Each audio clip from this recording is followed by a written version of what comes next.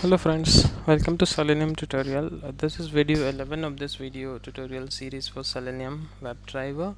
In this video I will talk about how to inspect element in Internet Explorer using Fire-ie-selenium. So this is one of the tool developed by some of the developers Google, Fire-ie-selenium. Right, so what is this Fire-ie-selenium? So Fire-ie-selenium is the like it's the Excel utility developed by some developer to find out the XPath or your CSS, which will be used for our automation script. In my previous tutorial we talked about how to inspect element by using Firebug Firepath in Mozilla Firefox, and in Chrome I have shown you how we can write a XPath in XPath helper. Right, so this is XPath helper extension. So in Google Chrome you can write a query in XPath helper and you can find out a result results over here. Right, so for these videos you can refer my blog testautomator.in. here you can go to software test Selenium tutorials, Selenium WebDriver, and you can find all tutorials over here. Right, so I'm updating it, you can keep watching the space. So in this video we will talk about Fire-ie-selenium. Right, so as I said, it is used to find out XPath or CSS path or other details of your particular element which you want to uh, use in your automation script. Fire-ie-selenium, it will work only Internet Explorer. It is an Excel utility. I'll just show you. So how you can download this? You can get it from this link, code.google.com/archive/p/Fire-ie-selenium downloads. Right. So just go to Internet Explorer.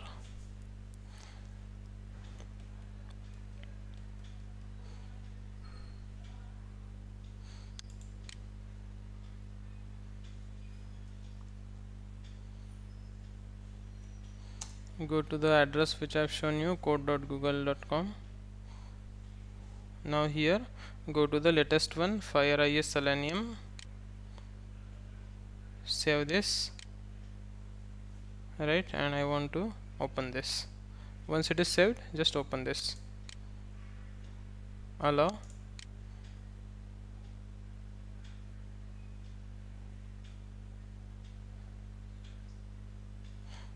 enable editing and enable content. Now it will ask you if you want to open a browser.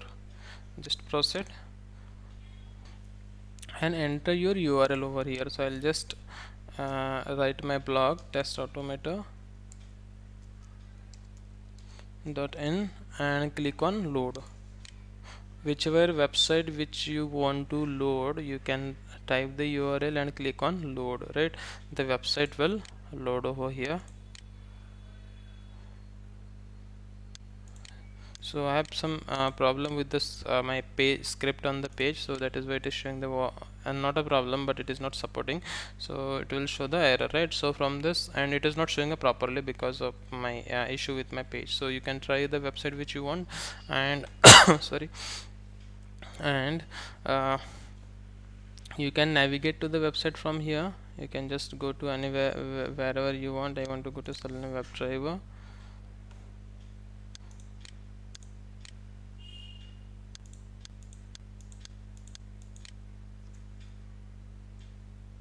Right, so you can navigate like this. Now let us say I want address, I want XPath for this address. So just navigate to this and you can see, just navigate to this and you can find this is my XPath. It is not keeping on this.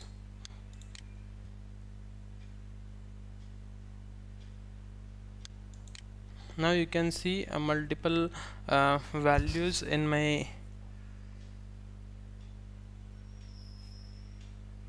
here at the bottom, XPath relative, XPath absolute. So what is this relative and absolute? I'll talk in my next tutorial. So as soon as I move my cursor to any of the field, like I have moved it to this categories, then it is showing you the XPath. Okay, select @ id is equal to Fine. As soon as you move it, it will show you a XPath relative and XPath absolute here. Now if I want to if I want to find out multiple XPath, and if I want to use them later, then what I can do is just move your cursor over here. Right now you can see a XPath of this particular drop down, that is select ID is equal to category and class is equal to this. Then what you can do is, if I want to save this, then what you can do is, here you can click on insert detail so that it will be inserted in your Excel sheet. So I'll just click on insert detail and I'll give the name of this drop down as a category drop down. Fine. Okay. Then if I want to add a drop down of archive, click on archive. Right, the drop down of this XPath is XPath of this drop down has been here, relative and absolute. Click on insert detail and this is my archive drop down. In the similar way, if I want a drop down of this particular text box, click on the text box and click on insert detail, search text box. Right, so okay, so I wanted these three XPath and CSS paths from this what is this XPath Fireie Selenium. So that's how you can find, and now you can close this, and as soon as you close this you can find. So I'll just delete this. So this is the original sheet, right, and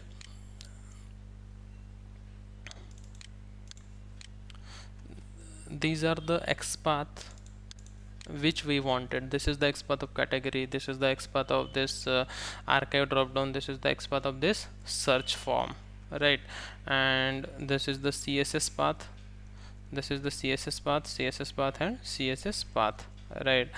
You can find other details as well. This is my relative XPath which is starting from the node, and the name which I have given for category drop down. This is my XPath for my archive drop down. This is my XPath for my search text box. This is my XPath, right. So this will be helpful in some of the cases, like what you do in Firebug and Firepath, you just find out XPath like the XPath one by one, element by element, but here what you can do is you can go to the page and you can find all the XPath or CSS path, like whatever you want. Here you can get ID as well, by ID, by name. If ID is available you will get ID, if name is available you will get a name, if and the tag name. What is the tag name? For drop down, tag name is select, right, and XPath this is absolute, this is sorry, there is some problem, this is relative and this is absolute, and you can get a CSS path and CSS path,